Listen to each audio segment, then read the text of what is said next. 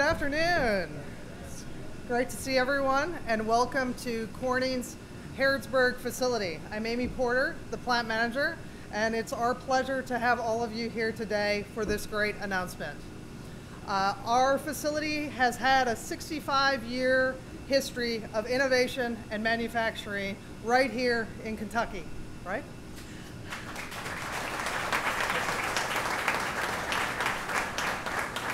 And what we're here to talk about today is how that great history will continue moving forward through the announcements we'll make today. We are thankful for our local officials, so thank you for joining us. We have Kim King, our state representative, is with us. In addition, we have 3 partners that have been very involved in the growth here in Kentucky for years, and we're honored to have them with us. We have Majority Leader Mitch McConnell. Thank you.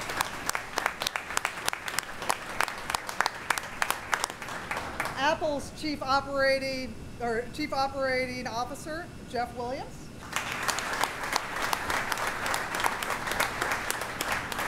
And as many of you know in this room, our very own Wendell Weeks, our Chairman and CEO.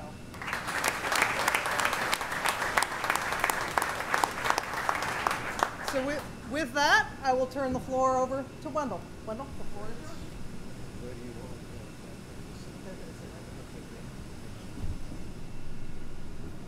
Good afternoon. Welcome to Corning's Harrodsburg plant and the Global Center of Excellence for Glass Technology Development. We're honored, as Amy has said, to be joined today by Senate Majority Leader Mitch McConnell.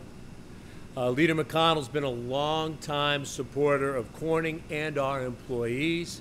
We appreciate his interest in the work we do here in Kentucky and his leadership in Washington on issues that directly affect our ability to grow and create jobs in the United States.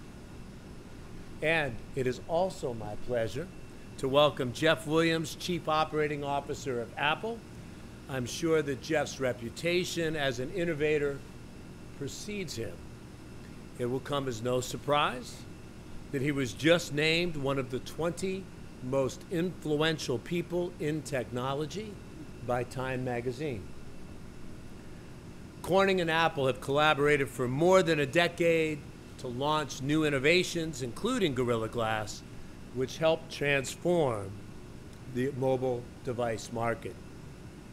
Today, we're excited to begin a new chapter in our partnership, a chapter that will not only enable next-generation mobile consumer electronics, but also sustain and create high-value manufacturing jobs. I will let our friend and collaborator share details on today's announcement, but I believe it's worth noting that one of the reasons Apple is such a successful innovator is because they recognize that product innovation depends on process innovation. And they understand that market leadership can be won or lost on the manufacturing floor. Corning is so proud to work with Apple to apply American ingenuity and manufacturing skills to continue solving some of the world's toughest technology challenges. Finally, I want to say just a few words about this very special place that we are all gathered. This facility is one of Corning's longest operating plants, and it embodies several company hallmarks: a commitment to life-changing innovation, a track record of manufacturing excellence, and a history of evolution to meet the needs of a changing market. We're extremely proud that this plant is home to one of the most precise manufacturing operations of any kind, anywhere. But the plant's track record of success would not be possible without the extraordinary people and the culture of excellence that they represent here. We are truly blessed to have employees who are talented, flexible, and dedicated. We are also grateful to the city of Harrodsburg and the state of Kentucky for providing an environment that has allowed this facility to thrive for 6.5 decades. Now, without further ado, please welcome Jeff Williams.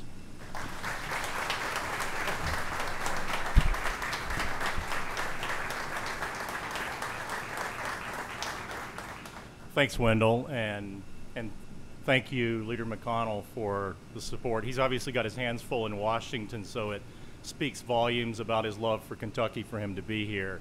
But most of all, I really wanted to thank Amy and the team here for everything you do. It's, I toured the plant today, and the contagious enthusiasm from the people is palpable, and I mean that. I was telling Leader McConnell, it warms my heart that in the middle of beautiful horse country, the most advanced technology in glass in the world is happening right here. So it's really neat.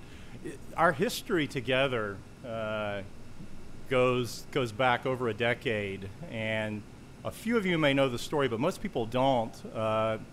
The original iPhone that was designed with hard-coated plastic on the front, which is how we made our iPods at the time that had the little screens. And when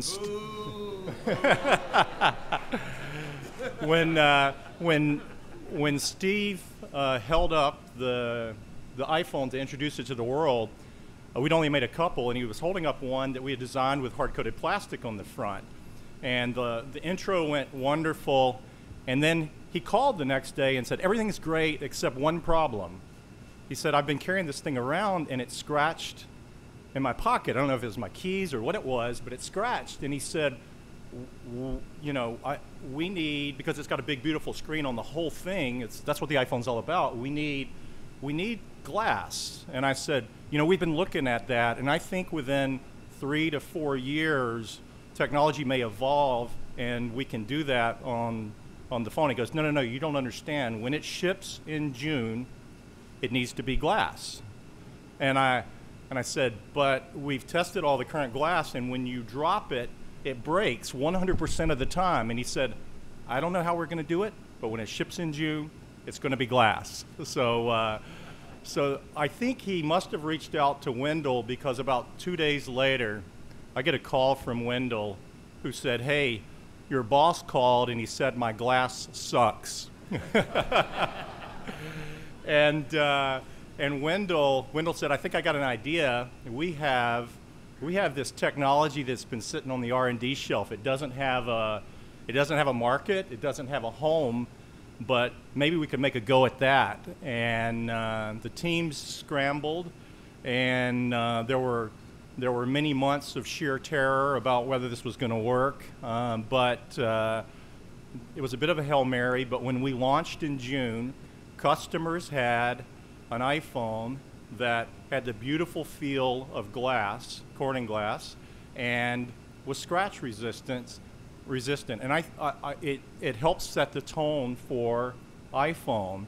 And all of that work happened right here in Harrodsburg, and Apple owes you a big thank you for all of that work. So give yourself a round of applause.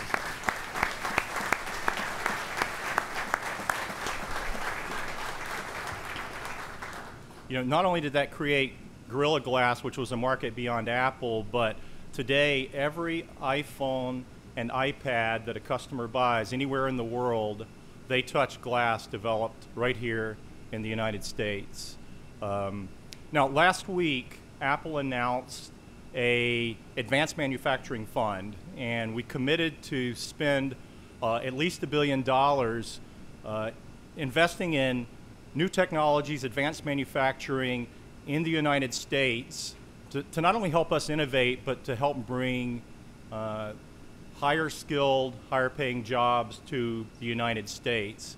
And so it's only fitting that the first commitment from that fund be for Corning and specifically for Harrodsburg, where so much of our history is. And so we're announcing today that we're committing $200 million for capital and R&D to support continued work here on advanced glass technologies.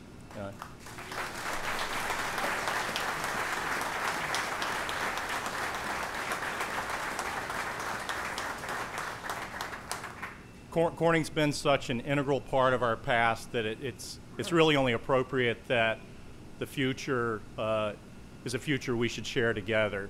So with that, I'll switch to Leader McConnell. From an introduction standpoint, this is a hometown crowd, so there's nothing I could say about Leader McConnell that you don't already know, other than it's a real honor to have you here. So welcome, Leader McConnell.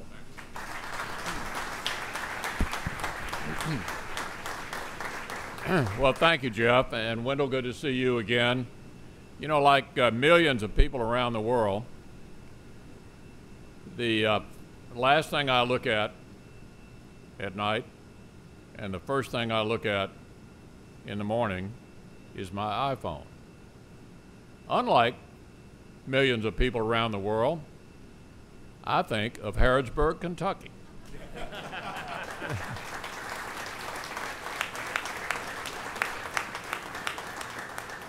And this amazing Gorilla Glass that you guys make here.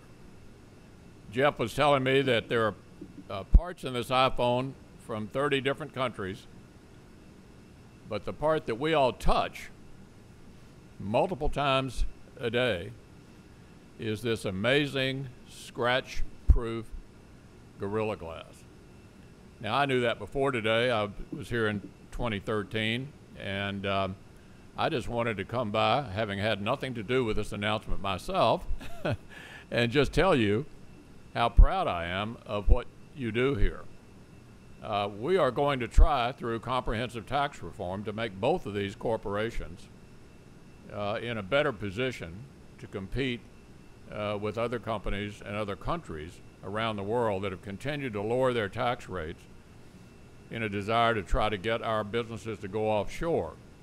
So there are ways in which we can help both Apple and Corning be even more competitive than you guys have made them already with this amazing glass. So I came by to salute all of you, to thank you for what you're doing, and to say how really glad I am that this is in Harrodsburg, Kentucky. Thanks so much.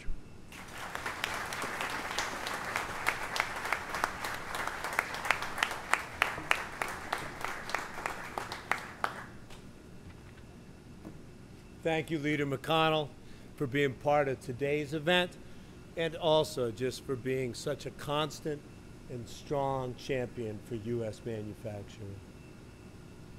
We're also grateful to Jeff for his investment in the future, not only his financial commitment, but also his vision, his passion, which you got a sense of today, and his deep engagement with the tough work of turning big ideas into new capabilities. Corning could not ask for a better collaborator, and we look forward to what we'll create together.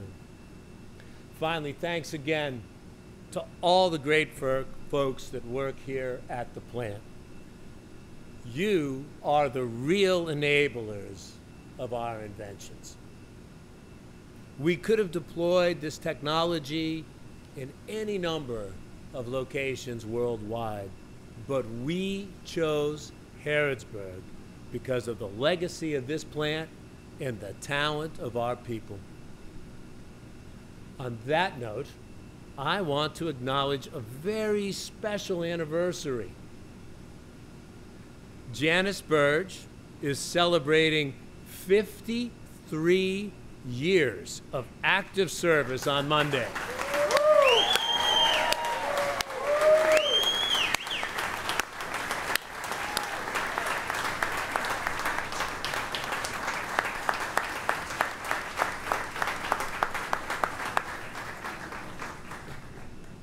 Now, if we're blessed with folks that are as talented as Janice to be on mission with us to do great things for 53 years, it doesn't get better than that. It's hard to think of everything that you've seen and helped us with over 53 years. So proud of you. One more round of applause for Janice.